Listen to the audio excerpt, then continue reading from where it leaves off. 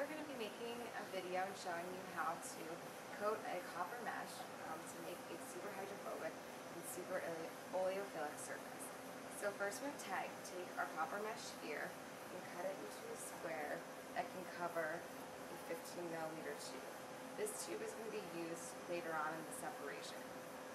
So normally we want to get a 1 inch by 1 inch square approximately.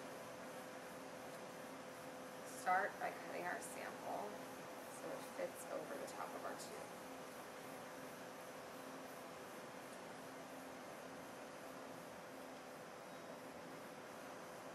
Now that we have our sample, we're going to take it and start our coating procedure.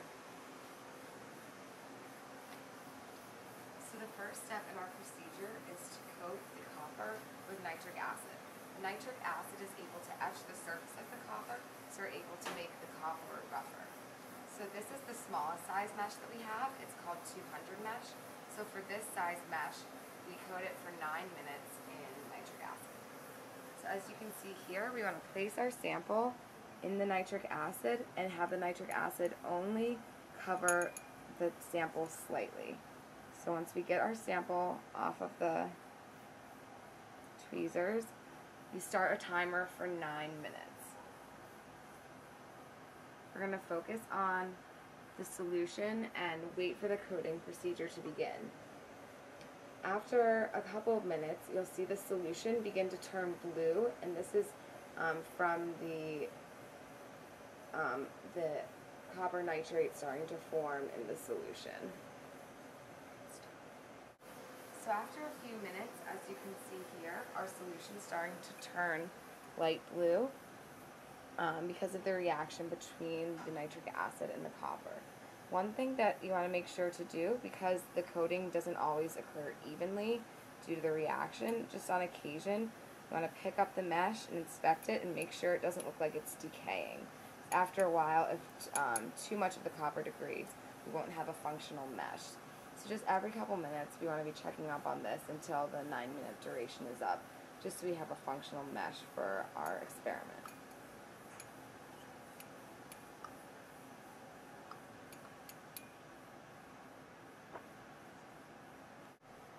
So now as we're approaching the 9-minute mark, you can see the reaction that's occurring in the vessel is happening much more rapidly. And you can see the films coming off of the copper. So just wait another couple seconds until you hit 9 minutes, and then we're going to remove the mesh. We're going to use our tweezers and just get a small corner of our mesh now that it's fully coated. The next step is we want to rinse it in water, just very gently, just to get off any excess nitric acid. And we can just dab it off. The water step is just a rinser. And then we're also going to rinse it in ethanol. And ethanol is what the HGT solution is made out of. It's mainly ethanol and a small amount of HGT. So we're just going to rinse it in ethanol. Before we're going to start our coating, we need to dry the mesh. So we're going to dry it with nitrogen or air. So we're going to dry our mesh. And just wait for it to become fully dry before starting our next step.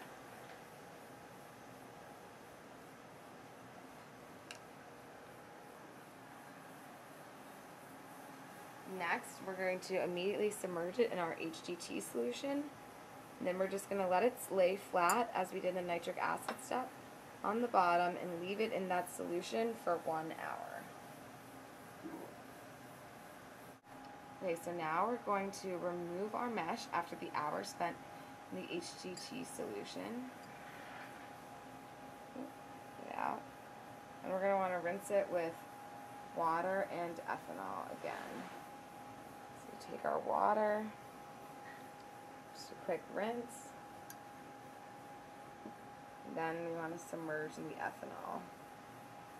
Like I said before, the ethanol is the main constituent of the HGT solution, so just getting off the excess HGT. We take it out, our tweezers, and once again, we can dry it with nitrogen. So we're just going to let our mesh dry with this tube. And so we can start the separation aspect. In the meantime, contact angles can also be measured on these pieces of mesh before doing the separation. Ready? So now we want to take our mesh and we want to actually start the separation. So we're going to take the piece of mesh that we just created. In another part of the experiment, like I said, we're going to be testing the contact angles to see that they're greater than 150 degrees, which is indicative of a super hydrophobic surface. Right now, we're just going to focus on doing the separation. So now that we have our dry piece of mesh, we want to wrap it around the top of our 15mm tube and secure it with a rubber band. So the way we're going to do this is place it on top, and you want to fully cover the top while making sure the mesh is flush with the top of the surface. So we want a flat layer to start our separation. So you can wrap around with your fingers and just secure it around like this. So you can see it's all bent around in the correct shape. And then once we've done this, I'm going to secure it with a large rubber band. So maybe let's try a thinner one.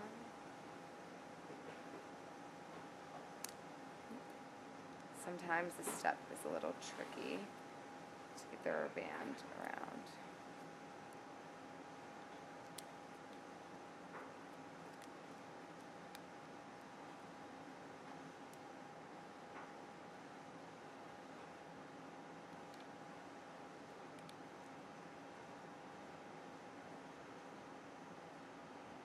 Sometimes this step takes a little bit of practice. It might take longer than the other steps.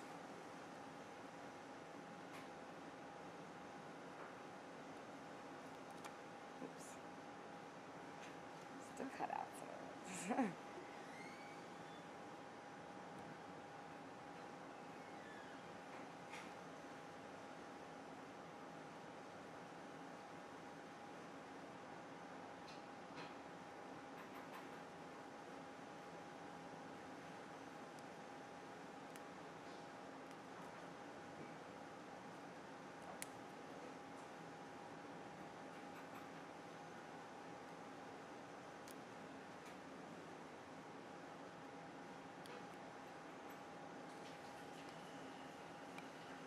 Sometimes, once you have the rubber band on, it's useful to just use the tweezers to correctly position it. So what we don't want is for the rubber band to be directly on top of this, because we don't want any of our oil or water droplets to be pushed back into the mesh or be pushed back into the tube, because the rubber band is acting as a barricade. So I want to make sure it's along the edge, but it's not actually along the surface of the tube. See, we'll pull this down a little more, and this looks good, and it's flush along the top. So now that this is done, we want to clamp this into our setup. So here we have a 50mm burette, and it's clamped in, and we want to then adjust this clamp down here to hold our tube. So I put this in, this is at a slight angle. So we want to clamp at a slight angle so you can see whether our water and oil are going to roll off or not. So you want to position these about a ½ inch to an inch apart to have the dropping occur. So basically we're going to add an oil and water mixture here and then drop the mixture across the top of the mesh. Because it's at an angle, we can get some sliding of the water off of there. So now that we have that, we're going to take our oil and water mixture, which we made before. We dyed the water blue so we can visually tell whether or not water is going to be passing through the top of the mesh. And that's a way to quantify and see how good our separation is. So once we have our blue water and our oil added, we're going to shake it up and then add a small amount to the top of the burette.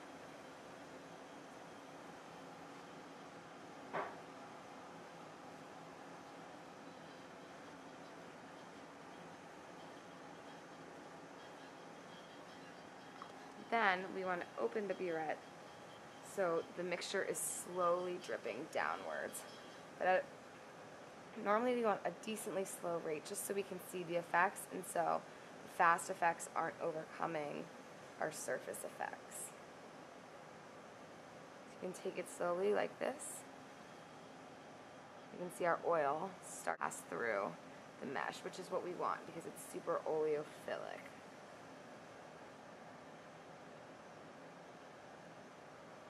Now you can see that our water is not passing through. It's a little too fast. We want to slow down our rate so it's dropping slowly. As you can see, the blue water is pooling on top, which is as expected. And then whatever rolls off is going to be caught by this plate down below.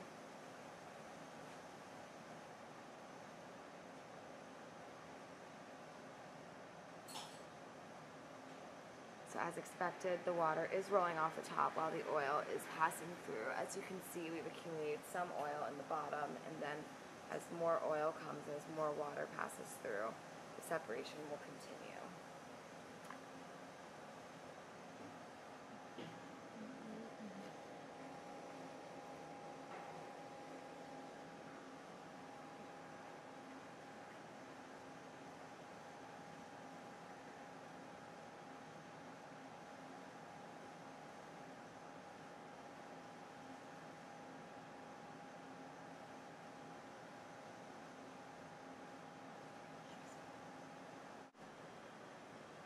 So now that a minute or two has passed, we can focus in and see that our blue water has all rolled off the top of the mesh, which shows its super hydrophobicity, while all of the oil has passed through. So as you can see, the bottom of the tube is filled with oil that's nearly completely clear, meaning that none of the water passed through the mesh and only the oil went through. We're finishing off the last couple drops. So as you can see, even on the top, the blue water bubble is staying on top of the mesh while the oil continues to pass through.